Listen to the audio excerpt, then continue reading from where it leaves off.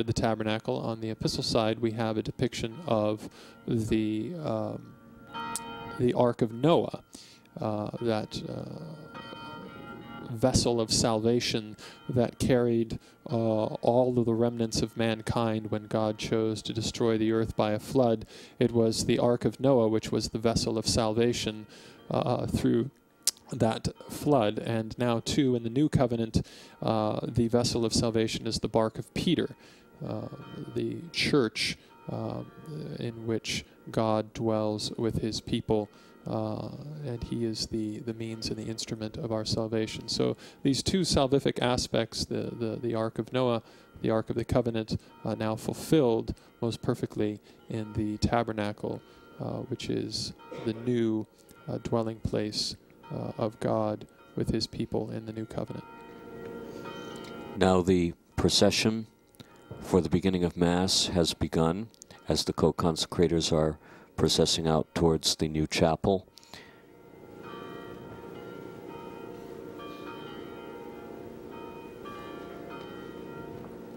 Cardinal Leveda is preparing to join the procession, and then Bishop Reskowitz and his assistant ministers will bring up the rear of the procession.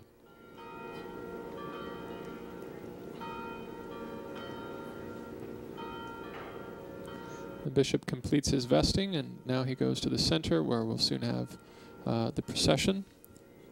The vesting prayers that the bishop says while he's putting on the vestments reflect the sacrifice which is about to take place. One of those prayers being when he puts on the stole, he says, "Lord, restore to me the stole of immortality which I lost through the prevarication of our first parents, so that unworthy as I am to approach unto thy sacred mysteries, I may yet deign to receive eternal joy." And in that prayer is summarized the reason why we have all of these ceremonies today. The fact that Adam and Eve, our first parents, succumbed to the temptation of the devil. They fell and caused all of mankind to fall into a state of original sin, a state of enmity with God from which we could not escape.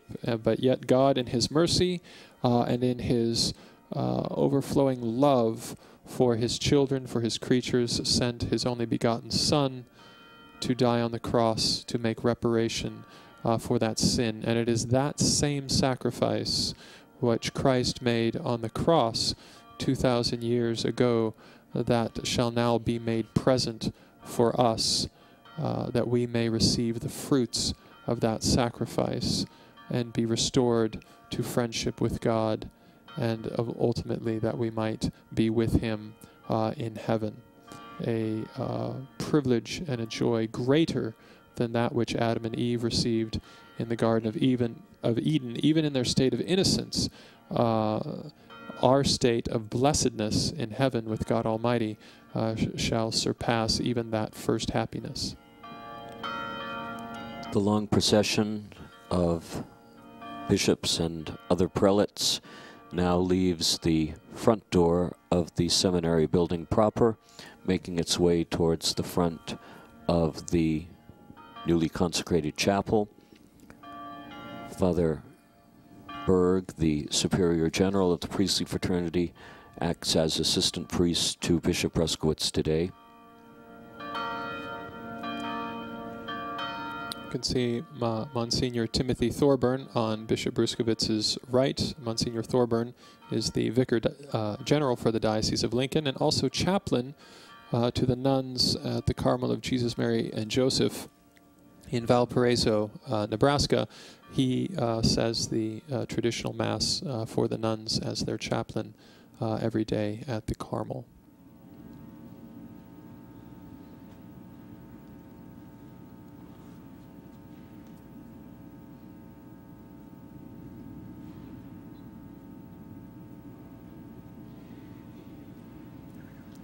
The choir will be alerted as to the arrival of the procession.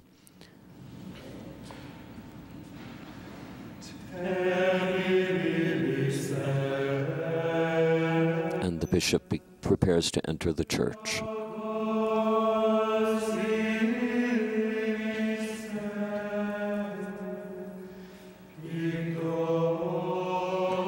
See Abbot Anderson entering. Bishop Finn.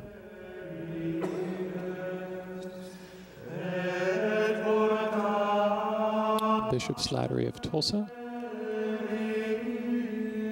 Bishop Emeritus Timlin of Scranton.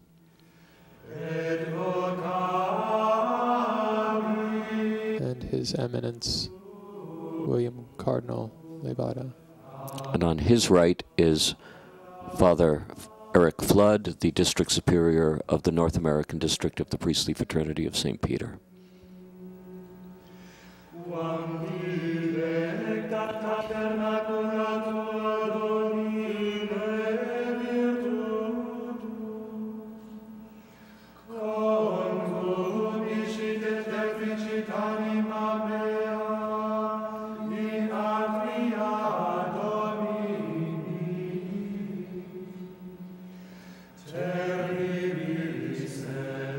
And there you hear the words that Father mentioned before, Terribilis est iste locus.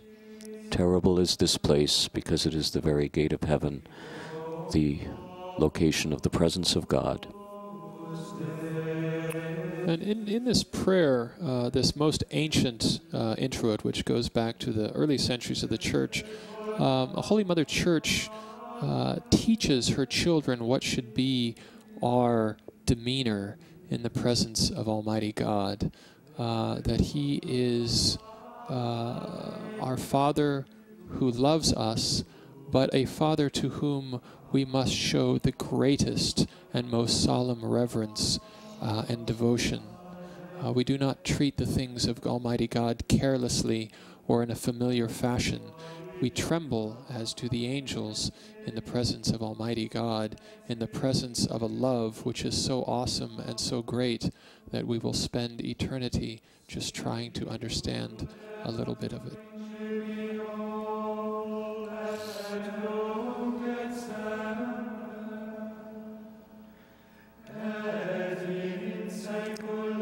Once all of the sacred ministers are in place, the bishop bows and begins by ascending the altar, which he reverences, and then prepares to incense it once again.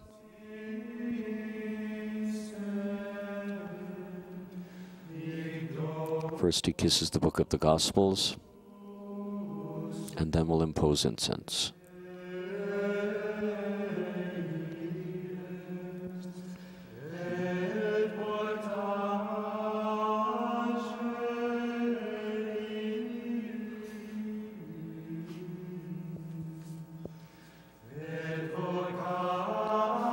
The first incensation of the altar, which occurred during the consecration ceremony, was simply the incensing of a piece of stone or piece of marble, which would become an altar.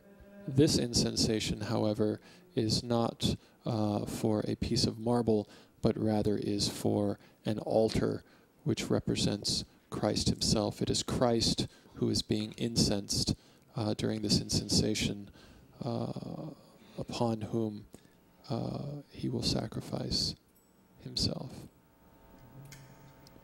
Both priest and victim are the same.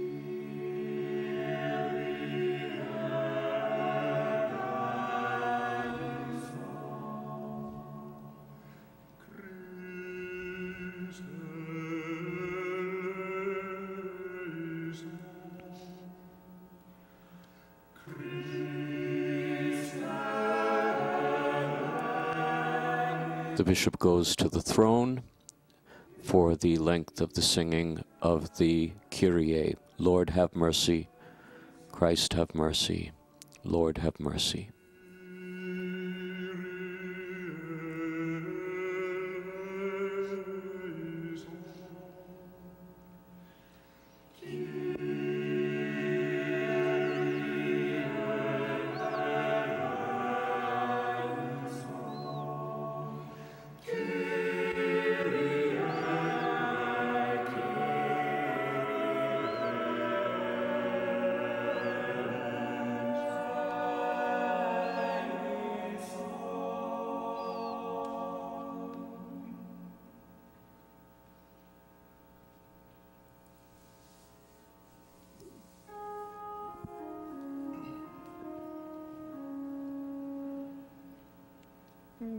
gloria in excelsis Deo, et in terra pax omnibus.